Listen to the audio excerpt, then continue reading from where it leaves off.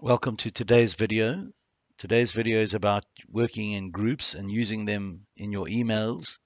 It's a wonderful opportunity to get hold of the children that you want to communicate with. You can even set work where the learners would be able to activate and get to the work through the email section. And this is only a small part of Purple Mash. So I'd like you to explore this and try to see if you can start developing an interest in Purple Mash. When you're sending an email, you might want to use a group to send an email to. This group could be a remedial group, a soccer team, netball team, or any of the groupings that apply in a school situation. So I'm going to log in as a teacher so you can see how it would look from your point of view. In other words, a staff member or a teacher. So we're going to impersonate a teacher in this. I'll go to staff member.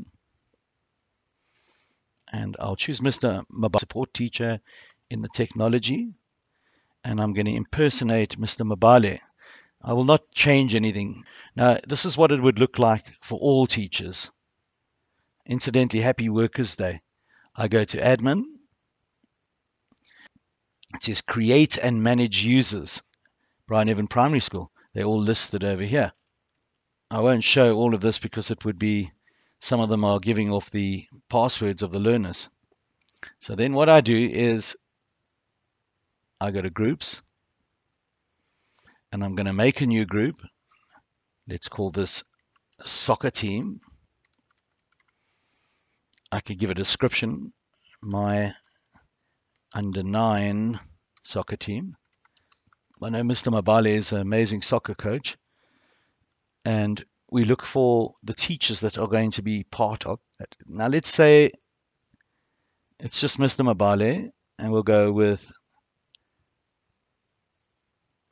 Mrs. Nika are the two teachers doing the soccer. Then I would go select, and now we choose the pupils.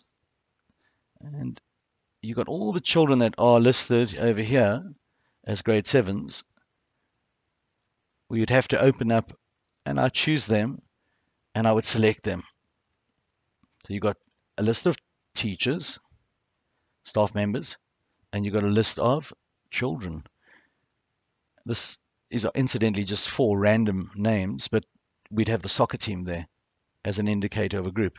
Now, I don't really want to save this group because it just means I'm adding extraneous and wasteful information into Purple Mash. So I'm just going to cancel that. And that's how you make a group. Now I'm going to return to Mr. Bradley, my own profile, and show you how to create an email for a group. You can even create a blog for a group. There's lots of different things you can do. Now your email is down here. Go to Tools, and I'm going to scroll down to look for the email icon. And there it is. And you go to email. And I think mine automatically loads in teacher mode. You can see it says teacher mode. You could switch to pupil mode. It says compose. So I'm going to create an email. I'm going to search for the group. And I know if I go on that drop down arrow and I scroll down, you can see here's all the groups. Your group would be that you have just created would be shown. So I've created a group called the grade 4 group, which lists all the learners. I would then click on whoever is going to receive my email, add them, as one would normally do, OK, and construct an email and send it to the individuals. Now, I don't really want to send an email because this is just showing you how it's done. You can create these groups for remedial groups.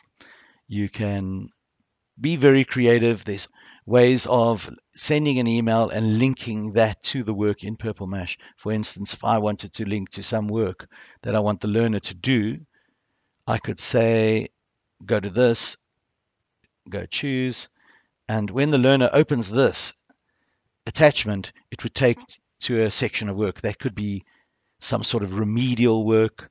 It could be some extension activity and something like that.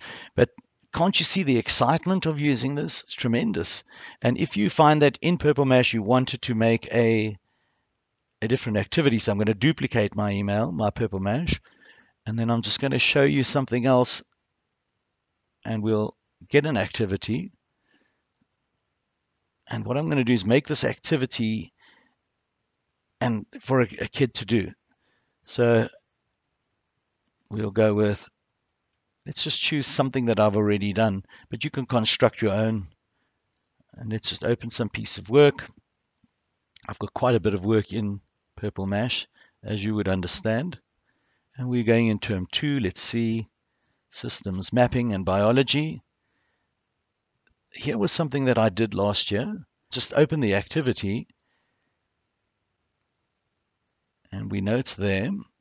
And then what I want to do is feed it into some sharing part. Send using email. So we can do that.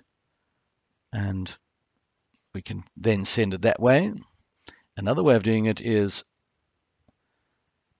share, and you can get a link. If you look over here, here's a link. Highlight the link. So I just want to do that. And I'm going to copy it. And click OK. I haven't tried embedding in an email. I wonder if that's possible. And I'll go back to my email. Paste, Control V. If I send this, as you know, that would open that piece of work. Let's take a few of these learners off. I'll just send it to Adam Daniels. Dear Adam, try this out. It's a test. And this is Adam Daniels. And we'll just send the email. A test to try. And we'll just send that to Adam Daniels. He was a marvelous soccer player, one of my under 10 players. So he played really well last week against Buccleuch. He didn't play in today's match against Bryneven. So we're going to have a look now